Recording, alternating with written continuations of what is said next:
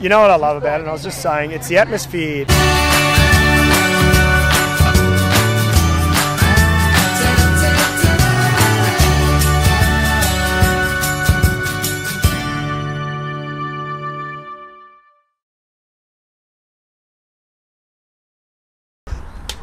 Okay, B grade, let's go. I'll see it's plus 3 laps.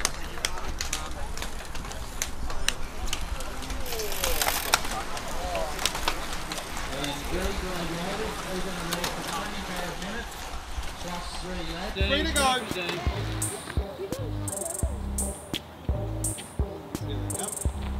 Edge. Go for it.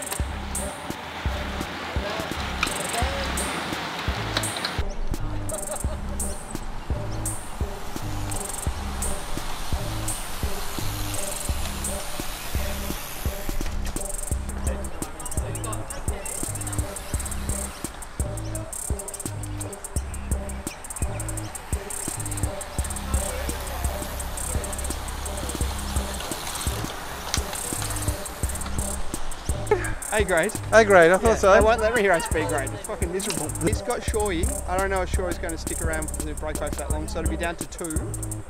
And the other guy was off from the gun. It could be interesting. I reckon they make 2 more laps. TJ's not strong here. He'll go solo, but there are 2 more laps. They'll be back in the bunch. Yeah.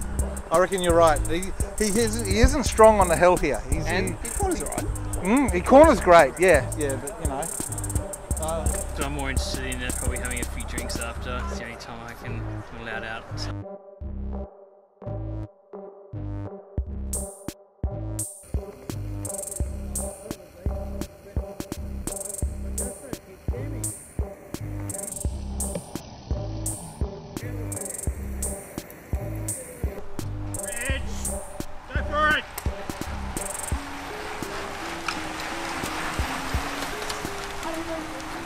We had cricket training after school, so I just said,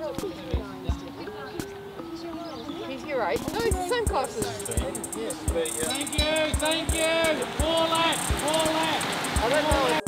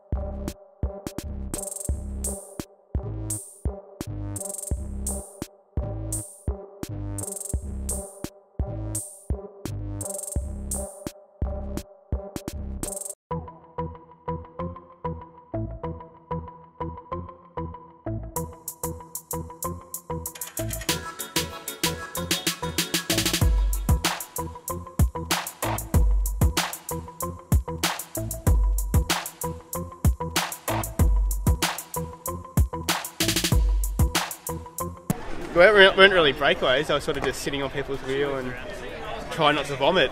It's sort of easy sitting in, and then just like you'd be off the front on that downhill, and it was just torture. Like so, I just swung off and sat in for the rest of the race. Like you could pretty much freewheel down that whole descent. Yeah. Shout out to Aiden Bootyegg.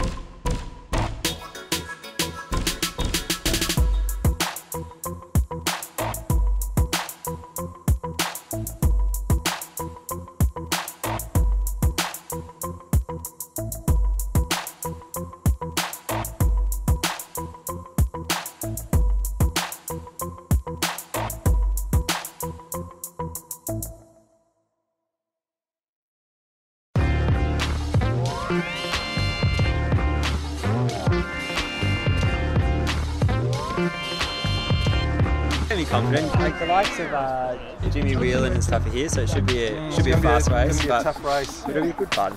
Excellent. So what are you looking for? What are your plans for tonight? Any strategies?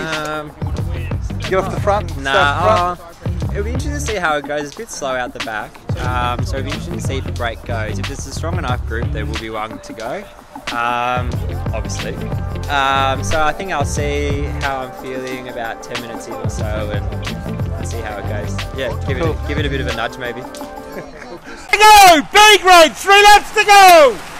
I'm glad they... 2 laps to go! 2 laps to go! 2 laps to go! 2 laps to go!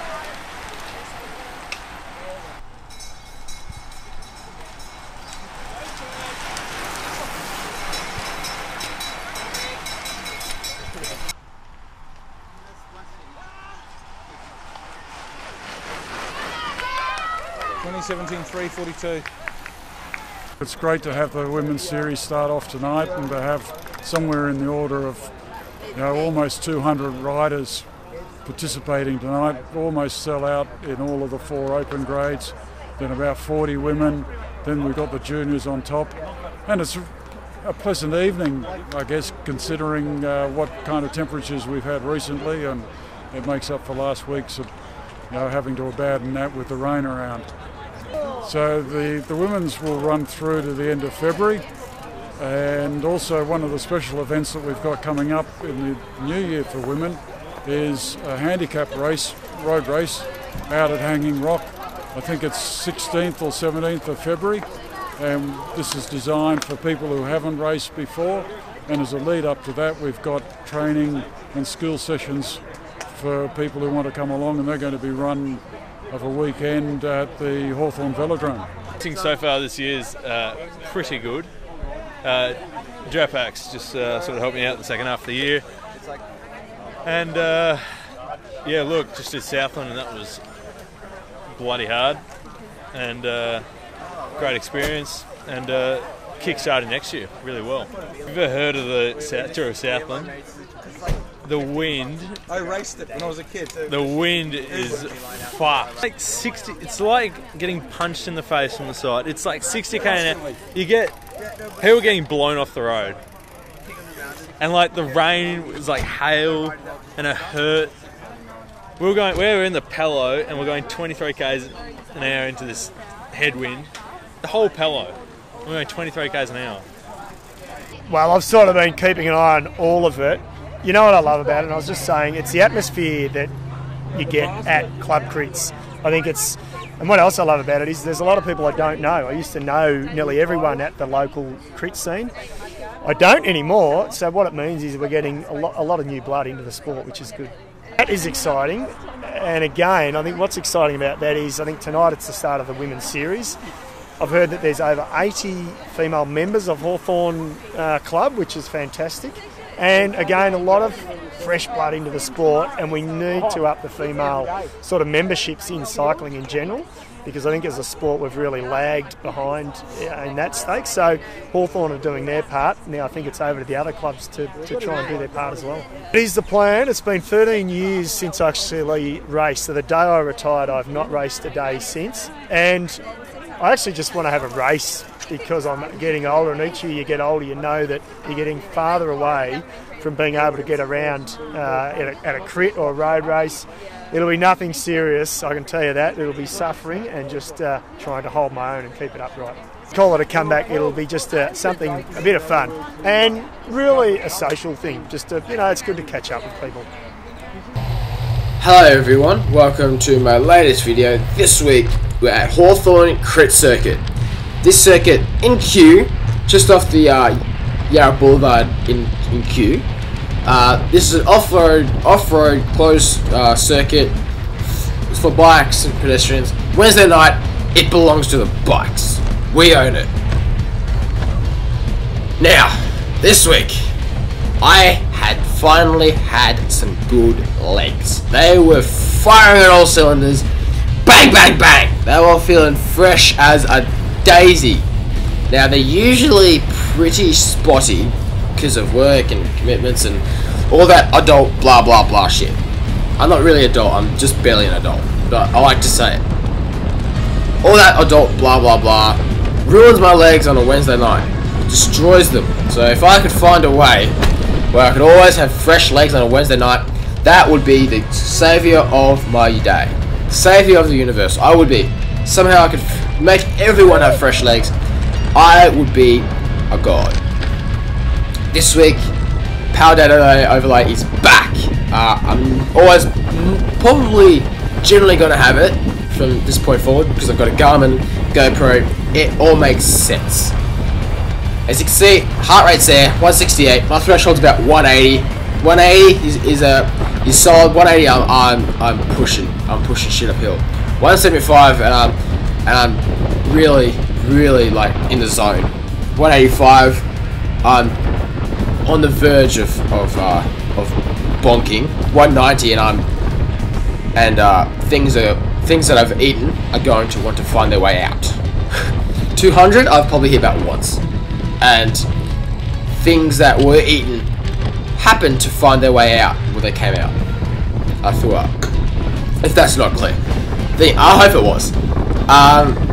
This lap, this road, this race, compared to other crits like SKCC, a lot more technical. SKCC I mean the bottom corner is pretty technical-ish, like 90-degree turn. You know, it's pretty standard for a crit. This one has a hairpin. If you haven't noticed, it's off camber, so it makes it extra delicious. Delicious to eat when you're absolutely sending it through, barreling it into that corner, inside pedal art, just pushing down, finding that awesome line like I just did. Love it. Love this. Love that corner. Love this course. It's great. And the good thing about it, because we're going up a hill now, after that hairpin, you're always going to be destined to have to pump up the watts, kick out of the saddle, bang, bang, bang, like what Lee Turner says on his Instagram story. Bang, bang, bang, bang. After that, every lap on that hill, it gets exhausting.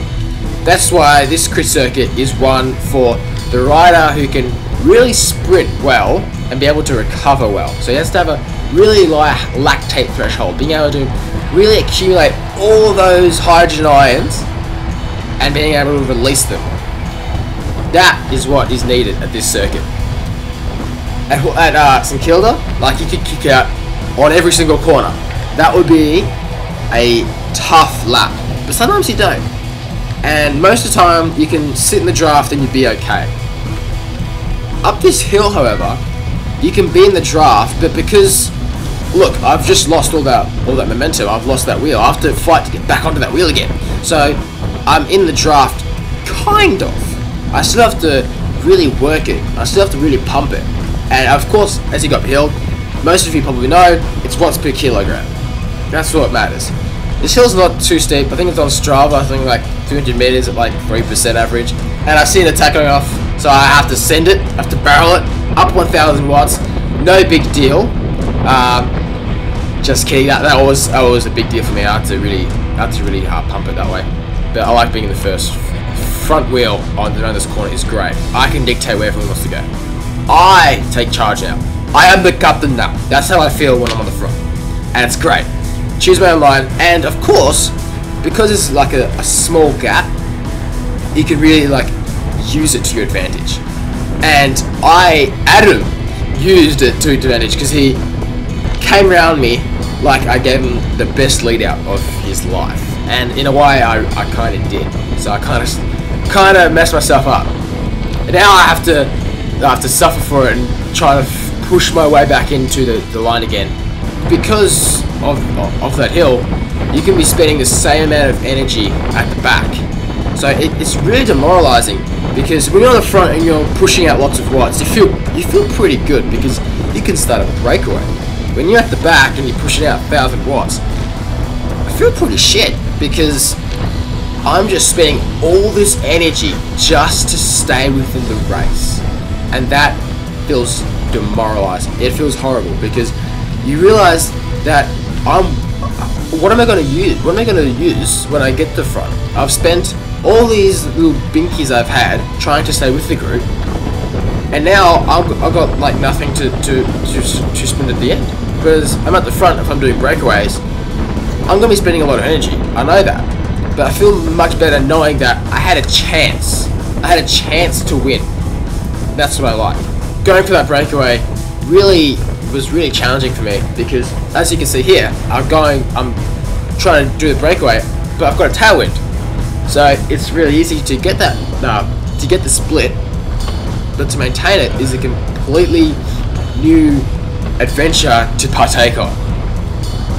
And it's a new adventure to partake on. It's a lot more difficult going around this backstraight, because where's the tailwind, there's a headwind, and this part was the headwind section. Hey, I think I'm pumping out good speed and good wattage and stuff like that, but the guy who's maybe 20 meters off me, who's just been sitting in, can comfortably just cruise around and catch up to me, which would happen every single time a breakaway went up the road. The guys sitting in the top 10 in the peloton were easily able to move around the guy chasing, and then easily able to bridge up to the person on the breakaway. They spent all that energy with the tailwind and not able to get anywhere, which was a terrible feeling. It was not a fun day, so that's what really made the difference. Back to the race. I'm in a shitty position again. I can't move up, and I need to. I'm trying to see if I can find that gap, see if I can find someone who can take me all the way up there. And this is the last lap. This is bow lap. I'm trapped. I'm gone. There's nothing I can do. I move around all these riders up here, but I'm like top 20 if I'm lucky, and I just give up. I can see that there's not much I can do. I gave up. It was a shame. It was a good race. It was fun.